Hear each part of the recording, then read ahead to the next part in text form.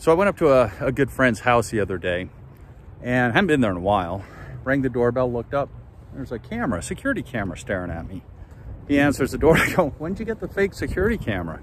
He goes, "That's not fake." "Yes, it is." He goes, "Well, how do you know?" "Because real security cameras don't have red lights on them. The only thing worse than a red light on the front of a security camera is a red flashing light on a security camera." Reality is, security cameras don't need to try and convince you that they're real security cameras. Now, back 20 years ago, there was a few cameras with a red light on them to let you know they were operating, but not for the last 2 decades. So if you see a security camera with a red light or red flashing light, go ahead and commit a crime right in front of it, because it ain't gonna record anything.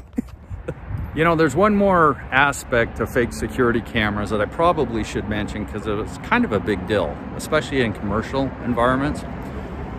If you were to take a fake security camera and put it, let's say a parking structure of a mall, and you did it just to deter crime, you might have some serious liability, for the simple reason, if you've got a pretty young girl that comes out, sees the cameras, believes there's a level of security in that parking structure that doesn't really exist, and she goes out and something bad happens to her, you could be completely liable financially and anything else for what happens to her. Fake security cameras, you gotta be real careful with them. You don't want to imply a level of security or safety that doesn't actually exist.